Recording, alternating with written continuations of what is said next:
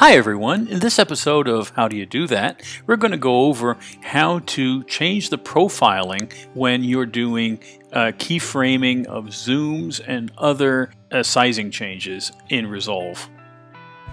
So what we're going to do here is just to show you how this works. I'm going to program some zooms within this shot. And so what we can do here is, as you can see, you've got your corrector one, which equates to node number 1, and you have the sizing list. So if I want to mark just the sizing area, I click here to sizing, and then right mouse click on this and select add a dynamic keyframe. And then we come over here and we select to say we want it to stop there, add a static keyframe. And then what we can do next is we can do a zoom like here, and then let's pan it over and maybe even tilt it up a little bit like so.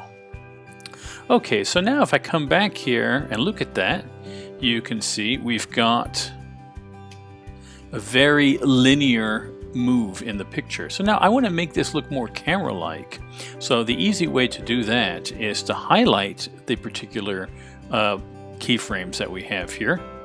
Right mouse click on it, and then in the menu that appears, select Change Dynamic Attributes.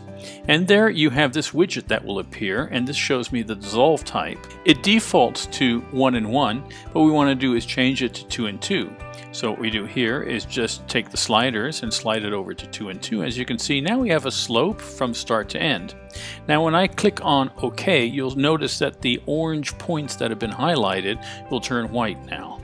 That indicates that this change has taken effect. And now if I want to come over here, as you can see here, it's much more smooth and camera-like when we're doing this. There are also other parameters that can be changed in that area. For example, if I highlight that again, change dynamic attributes, and then as you can see, if you come here, you can see all the various, whether it's instead of slowing down and speeding up, you can have it speeding up, slowing down, and then you have various different ways you can change this here. So for more tips and tricks like this, have a look at the other videos on our YouTube channel, and for more information about training services, have a look in the comments below. Thanks and have a great day.